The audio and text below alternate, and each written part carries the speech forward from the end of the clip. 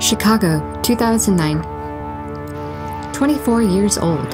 I'd recently graduated from film school with a minor in fine art. We were in a recession, and I opted to try my luck at getting work on any film set I could in the art department for low to no money. Life was crazy, fun, unpredictable, and stressful, as well as stress-free at times. I had just finished up working on a movie when I began to feel a sharp pain in my abdomen. Not taking it seriously, I continued on with the week. The pain began to get worse though, but I didn't want to admit this reality to myself. I had just gotten work on a new project, and I wanted to pretend like the searing pain in my abdomen was nothing to worry about. So I buried my thoughts and I focused on this new project and continued on with the week. Soon, I was becoming aware of the faintness I was feeling and decided I should take some time to relax, drink more water, maybe go for a walk. So the next day I did. Nothing like a leisurely walk down Lakeshore Drive with my friends, except we were at least a mile away from where we parked our car, and it came so fast. I felt a sickening rush of pain in my side and collapsed. I remember my friends running to grab the car, but remember very little after that until I awoke in a hospital bed with drainage tubes blooming from my abdomen.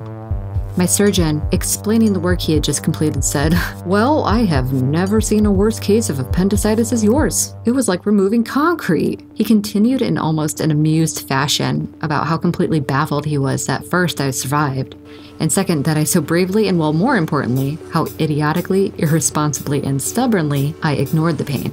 Yeah, he pretty much hit the nail on the head with that one. He said that he made several incisions to clean up my abdomen. He needed to let me know that the kind of surgery I'd had would most likely result in something called ghost pains in my abdomen from the scar tissue for years to come.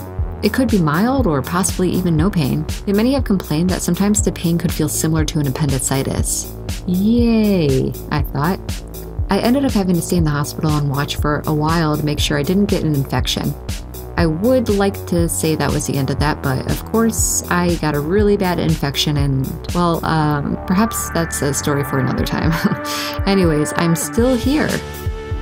Now let's fast forward 10 years. California, 2019.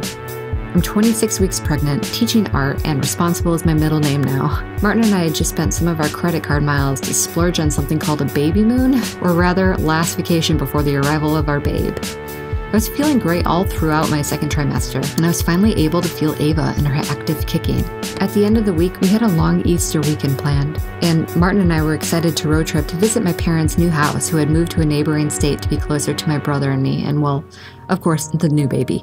That Monday, I was in the middle of teaching one of my classes when I was struck with severe stabbing abdominal pain in my lower right-hand side again. Oh no, Ava, I thought. I called our school nurse, who heroically dropped everything, drove me to my doctor, and even helped me change into a hospital gown. They did an ultrasound, and the first thing they told me was that Ava was extremely healthy, and her vitals were perfect. I was thrilled.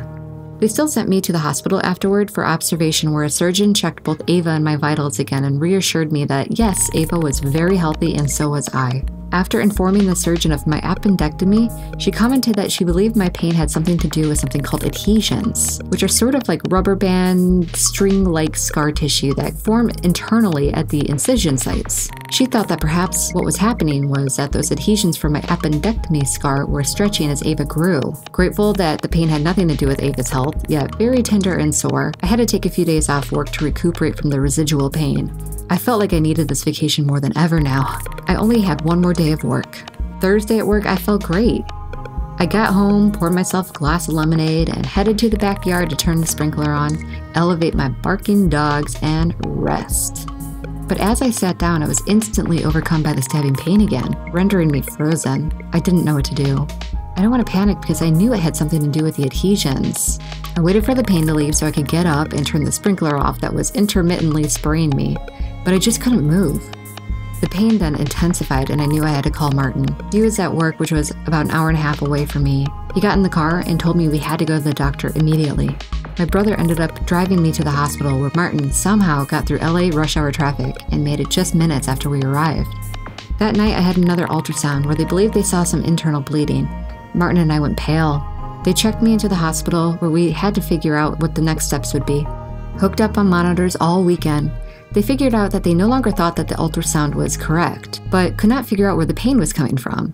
I tried to explain to them about my previous surgery, but they weren't sure. I would have to wait a few more days to see if the specialist could come check on me. So we were stuck in that room where Martin only left my side to go pick up my belongings from home. Other than that, he slept on that couch. Every day I had many extreme episodes of pain where they would want to monitor the whole event, which was not very comfortable. Finally, the specialist doctor arrived just in time for another episode of pain, where she was able to see how Ava was doing and what was going on inside of me. After the episode of pain, I explained to her the severity of my appendectomy, the suspicions of the previous surgeon from the week prior, and she reviewed all the tests and data. She agreed that she thought they were adhesions as well. I ended up having to go on disability from work due to the extreme pain, but about a month before Ava was due, I woke up in the middle of the night to some of the worst pain I've ever felt in my life, and then sudden relief. Not really sure what happened, to be honest. Perhaps the adhesion snapped? I don't know, but after that I started to feel back to normal and I was ready for Ava to be born. 1 year later, and Ava is here, and she is everything. We have a long Easter weekend planned to visit my parents' house, which at this point is not so new anymore, but we still haven't visited yet. But you guessed it, canceled due to the pandemic. Just like so many families during this time, we all gathered around the table to share meals with both Martin's family and my family on Zoom. During this Easter, though, I took a photo of Ava in one of her outfits she had gotten from Grandma, and I instantly saw it as a painting. I knew it was finally time for me to break out my canvases and paintbrushes again. When coming up with any painting idea, I first bring the photograph or reference photo into Photoshop where I can start to place the images in a composition that makes sense to me. I may zoom in on an image only focusing on the face, or I may add many elements to create a deeper meaning within an art piece. In this specific instance, I knew I wanted to experiment a little with my painting style, where normally I painstakingly try to make every detail look so realistic. Nowadays, though, I'm more inspired to experiment with the feeling of a piece, and I'm ready to experiment with a more abstract style. So once I added Ava's photo to Photoshop, I started to add in blocks of color. One in particular was inspired by the Ibiza walking tour that showed these vibrant, bright lemon yellow doors that I just fell in love with. I thought that the vibrancy of the color matched Ava's personality. I decided that I wanted to create a gamut of colors based off of this lemon yellow, and found a magenta and teal to complement the yellow. I knew that these colors would eventually be integrated into my paint mixture of flesh tones as well, so I had to adjust the vibrancy and saturation of Ava's photo in Photoshop. Once I like how my image has started, then I need to make a quick outline transfer to my canvas. Some people use the grid method. I sometimes use transfer paper, the grid method, and for larger pieces I can use a projector to do my outlines. Once the outline has been added to the canvas, then I use a charcoal pencil to create value within the piece. I will start shading in my midtones and shadows, leaving the highlights just blank. Once the sketch is complete, I do a wash of Gamsol with a paintbrush where I seal the charcoal drawing onto the canvas with just a light mixture of paint. Eventually, this will help me when figuring out which colors and values I will need later on. Next time on Portrait of an Artist Mom, I will continue my oil painting of Ava and show you the next step of the process. And I will realize that I have very little time to win a stupid bet that I made months before the lockdown. If you like these videos, please subscribe, like, and support us on our Patreon page, Portrait of an Artist Mom. Welcome to the family.